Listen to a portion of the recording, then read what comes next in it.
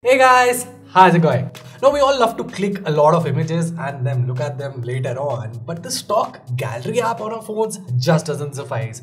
Either it's very slow, or the UI isn't that exciting, or there is an evident lack of features.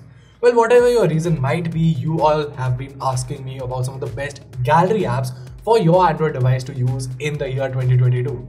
And well, that's what this video is all about. Today, I'll show you my list of apps that'll help you organize your images in simple and productive manners while also enabling you to view them super easily. Best of all, these are all completely free apps. So without wasting any time, this is Varun from Guiding Tech and let's get started.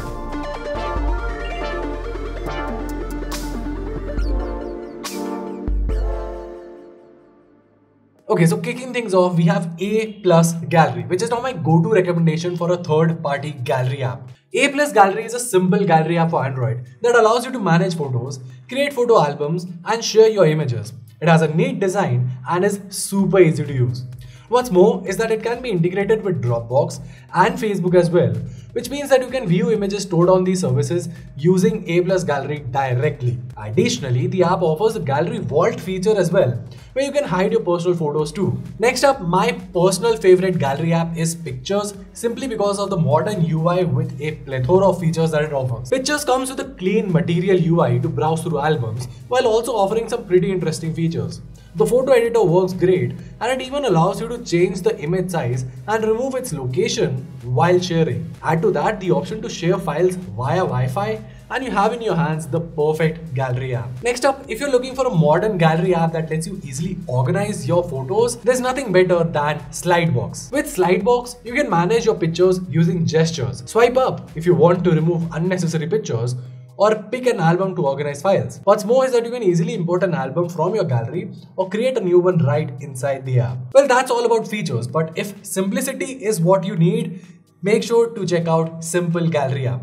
That is literally, well, as the name suggests, simple. So like I said, Simple Gallery has a minimalistic design and set of features, but it also offers all the necessary functionality required from the best Android photo gallery app. Now, using this app, you can easily browse through your files and filter them out by date, size, name, etc. What's more is that you can also apply various themes to enjoy different app designs. Now, if you want an app that's even more basic, but just works very snappily and fluidly, and also does not take a lot of space, then check out Focus Go. Focus Go weighs in at just 1.5 MB.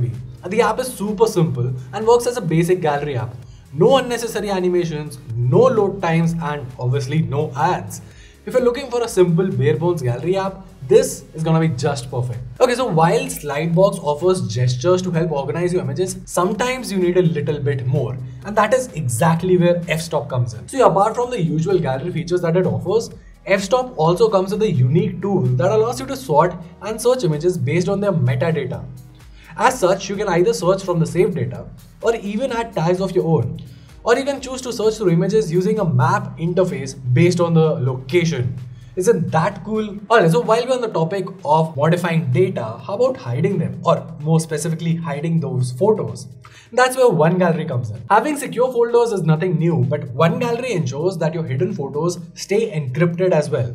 Now that is a pretty unique feature. Other than that, it also comes with an advanced photo editor, so there's that. The animations are kind of on the heavy side, but even then it does not take up a lot of resources and is still a pretty good and useful gallery app. And well, that was it.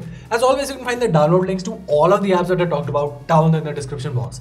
Also, if you feel like there's a gallery app that you find useful but we missed out on, well, the comment section is down there for you guys to sound off, and who knows, maybe we'll include it in our updated list next year. Till then, this is Varun from Guiding Tech, and I'll see you in the next one.